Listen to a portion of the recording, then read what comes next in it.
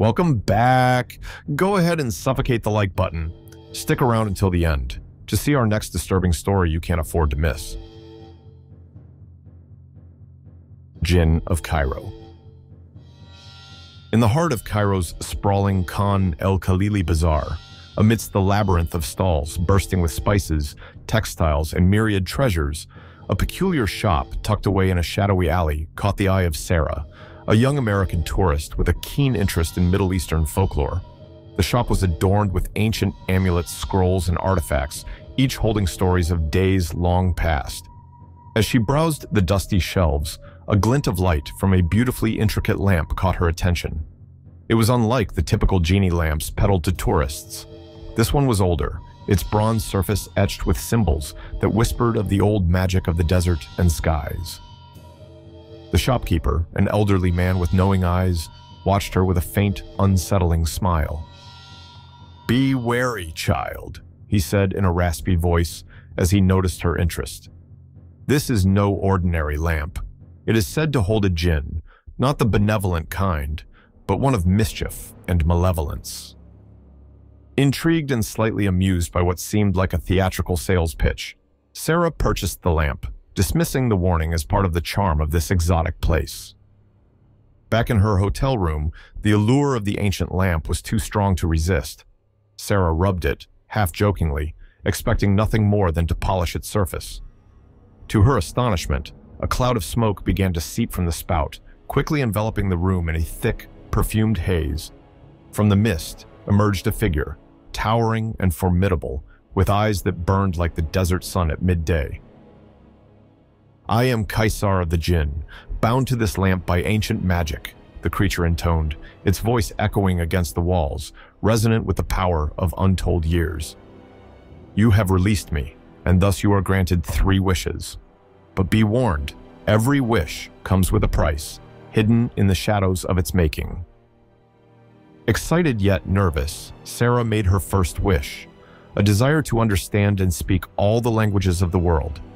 It was granted with a mere flick of Caesar's hand, and suddenly her mind buzzed with the knowledge of countless languages, ancient and modern. It was exhilarating, but the rush of voices in her head soon became overwhelming, a cacophony that she couldn't silence. For her second wish, Sarah asked for the wealth to never worry about her future again.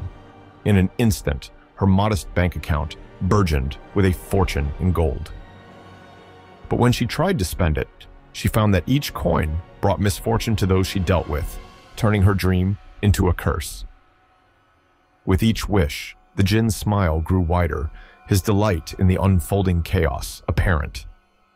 Sarah realized too late that the jinn's gifts were twisted, fulfilling her desires in ways that brought only grief and suffering. As she braced herself to make her third and final wish, she pondered how to undo the chaos without further disaster. But before she could speak, a knock at the door shattered the moment. The hotel staff had noticed the unusual activities in her room, the strange noises and lights under the door. Torn between the looming threat of the jinn and the immediate concern of the hotel security, Sarah felt trapped in a web of her own making, her final wish, her only escape. But as she turned to face Caesar, ready to speak, she realized that the jinn had plans of his own, his dark eyes gleaming with mischief and malice. As the door burst open, Sarah knew that her next words might save her or condemn her further, the true power of the jinn yet to be fully revealed. As the door flew open, Sarah faced the concerned hotel staff, their eyes wide at the sight of the swirling mists and the imposing figure of Caesar standing in the center of the room. Their reactions ranged from disbelief to fear, and the security guard instinctively reached for his radio to call for more help. Caesar, his presence now fully revealed, turned his fierce gaze upon them, and the room fell eerily silent, as if his will alone quelled the chaos around him. "Leave us," Caesar commanded, in a voice that seemed to resonate from the very walls. The staff, unable to resist the authoritative tone of his voice, backed away slowly, closing the door behind them, leaving Sarah alone once again with the jinn. "Now, child," Caesar continued, turning back to Sarah with a sly grin that sent shivers down her spine. "You have one wish remaining. Choose wisely. for as you have seen, the consequences of your desires are not to be taken lightly." Sarah's mind raced as she considered her options. The first two wishes had brought nothing but misery and chaos. She needed to rectify her mistakes, but how? Every scenario she imagined seemed to have potential pitfalls, each wish a double-edged sword. Drawing a deep breath, Sarah looked up at the Jinn. His eyes flickered with the anticipation of her decision, enjoying the game he orchestrated at her expense. "I wish to undo my previous wishes," she said finally, her voice steady despite the pounding of her heart. "Return everything to how it was before I made them." Caesar's smile faltered for a moment, his eyes narrowing.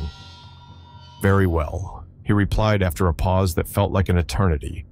"But know this, the reversal of wishes does not simply erase their effects. All that has transpired will have left its mark upon the world, and some shadows linger long after the light returns." With a wave of his hand, the knowledge of countless languages drained from Sarah's mind, leaving a hollow silence where once there had been a cacophony of voices. The gold that had filled her accounts vanished, but the misfortunes it had caused remained, a series of unfortunate events that continued to unfold like dominoes in the darkness. As the room cleared of the magical mist, Caesar's form began to dissipate, his task completed, his binding to the lamp reasserted. "Remember, human," he whispered as his form became smoke. "Every choice has its shadow. You cannot escape them forever." The lamp clattered to the floor, once again an ordinary, albeit intricately designed object. Sarah stood alone in the room, the weight of her experiences pressing down upon her. Relief mixed with a profound sense of unease. Had she truly corrected her course, or had she merely set other unknown events into motion? Outside, the sun began to set, casting long shadows across the streets of Cairo. Sarah knew she needed to leave, to get away from the memories and shadows of the room, but as she packed her belongings, she felt a strange pull, a whisper of wind that seemed to call her name. Drawn inexplicably back to the lamp, she hesitated. The Jinn was gone, bound once more to his ancient prison. Yet the allure of the unknown, the mysteries of magic and consequence, beckoned her. With the lamp in her hand, Sarah stepped out of the hotel room, her future unwritten, and the streets of Cairo sprawling before her, a maze of light and shadow, each alley holding the promise of deeper secrets yet to be uncovered. As the streets of Cairo swallowed her, Sarah's mind was a turmoil of doubt and fear, constantly glancing at the seemingly innocent lamp in her hand. She felt its weight as both a physical and metaphorical burden, a reminder of the dark power it held. Deciding she could no longer bear it, Sarah resolved to rid herself of the lamp in a way that no one else could retrieve it and suffer as she had. Under the cloak of night, she made her way to the Nile, the river's vast, dark waters, flowing silently through the ancient city. The lamp felt unnaturally heavy as she approached the embankment, its metal cold and almost pulsating in her grip, as if aware of her intentions. Reaching the water's edge, she drew back her arm to throw the lamp as far into the river as she could. But just as she swung her arm forward, a gust of wind swept through, chilling her to the bone and startling her into a misstep. Her foot slipped on the slick stone of the embankment, throwing her off balance. With a cry, Sarah fell forward, the lamp slipping from her grasp, but not into the river.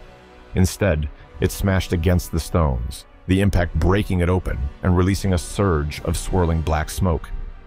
From the smoke, Caesar emerged once again, his form more terrifying than ever, his eyes blazing with fury.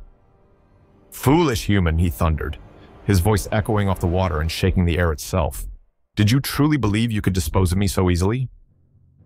Frozen in fear, Sarah could only watch as the Jinn grew larger, his shadow stretching ominously across the Nile's surface. "I am bound no longer by the constraints of your simple wishes or the confines of that lamp," Caesar declared, his voice a vortex pulling at her soul. "You have freed me entirely with your recklessness, and for that, you shall provide my first taste of freedom." The air around Sarah grew dense, pressing in on her with the weight of centuries of trapped malice now unleashed.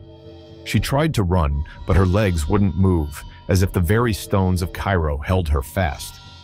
Caesar's form blurred into a mass of shadows, and as he descended upon her, the last thing Sarah saw were those burning eyes, promising an eternity of torment. Her scream was lost in the roar of the wind, and then, suddenly, there was silence. The embankment was empty, with only the gentle lapping of the Nile against the shore and a broken lamp lying discarded by the water's edge. The disappearance of the young American tourist became a topic of hushed speculation in Cairo. Some said she had fled, overcome by the mysteries she had dabbled in too deeply. Others whispered of a dark figure seen near the Nile on the night she vanished, a figure that seemed more myth than man. And as the years passed, the legend of the Jinn of Cairo began, a tale told in cautious whispers of a spirit not bound by lamp nor wishes, roaming the world free, its wrath as boundless as the desert sands, its gaze as piercing as the desert sun. And in the shadows of the city, in the murmur of the river, some say you can still hear the faint echo of a woman's scream, swept away by the winds of 1,000 regrets. Thank you for listening. Now watch this video.